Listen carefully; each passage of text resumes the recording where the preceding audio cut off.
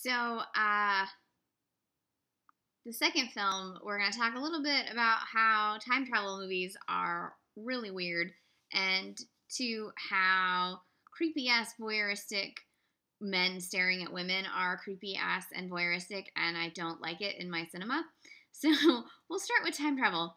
I should also say the movie I watched was you saw the title on the movie on the video, but whatever. Anyways, I watched Tony Scott's Déjà Vu. Now go read its Wikipedia page to read about how the film writers, the screenwriters, didn't like the final product and that they blamed Tony Scott for all of the plot holes or whatever. I didn't notice the plot holes, so I don't know. What I did notice was two things. The time travel has the same problem that a lot of time travel has. Now, the screenwriters talked to some actual science people to try to make the science behind this time travel make a little more sense. But, so the way they explain it is sort of the river theory, where you have point A and point B, and then you're in point B, and you go back to some point before point A, and alter it, and you branch off with a new version, and then the original version disappears because you have the new version. This kind of works a little better than some of the other time travel that's been used prior, because while the other branch disappears, it disappears after you left that branch. So the branch existed when you left it, right? And when you changed the course. But that course doesn't rely on the other version that's now disappeared to exist anymore, because the change happened after you came back, I think. So what I'm saying is, I don't think it's one of those time loops where if you changed it, you wouldn't have been able to come back to change it, right? I think it explains it enough to make it work that you can both come back from one branch and change things and have another branch exist and have your original branch still not exist because it doesn't need to exist anymore because it did exist at one point. I don't know if that made any sense. They tried to make it make sense in the movie. I'm just going to go with it because it's science fiction, whatever. As far as I know, time travel doesn't exist. So that aspect of the film did as best as it can do. There was a lengthy car chase that made me go, why? This had a cast that I really enjoyed, because other than Denzel Washington, it was also Paula Patton, who I love, and she had a really bad romantic comedy a few years ago, and she needs to get better scripts. She's also really great in Idlewild, if you haven't seen that one. Jim Caviezel, who I always like, and time travel double feature of Jim Caviezel, you could do Frequency. Val Kilmer, Bruce Greenwood, who's always good, and Adam Goldberg with like the greatest hair he's ever had in a movie, and he's had some pretty good hair in movies.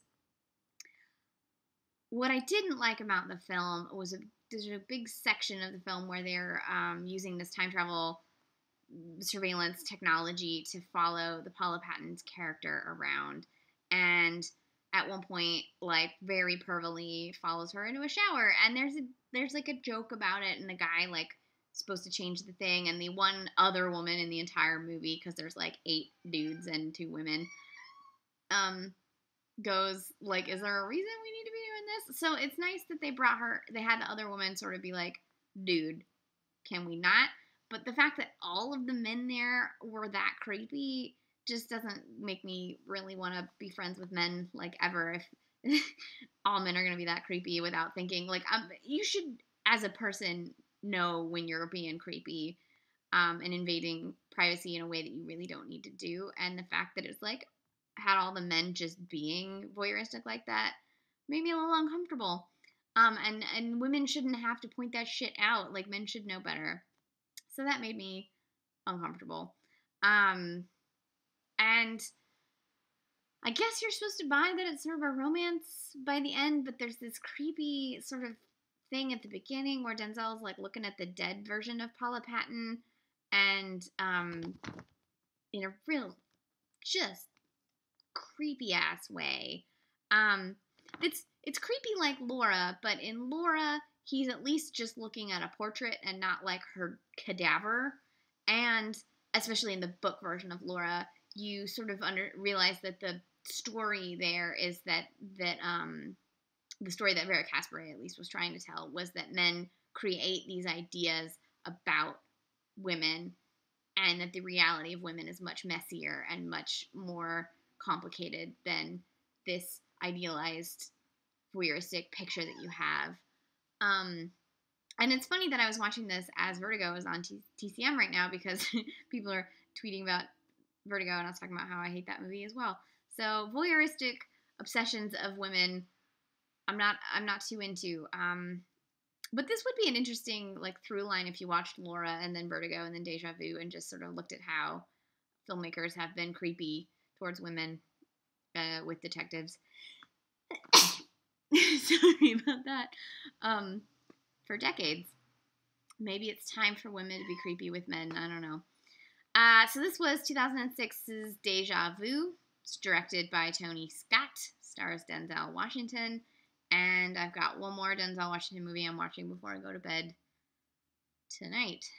So, oh yeah, one last thing. So this was shot in New Orleans prior to Hurricane Katrina, but then Hurricane Katrina happened and they had to finish it after Hurricane Katrina, and so it's dedicated sort of to the people of New Orleans, but it felt a little,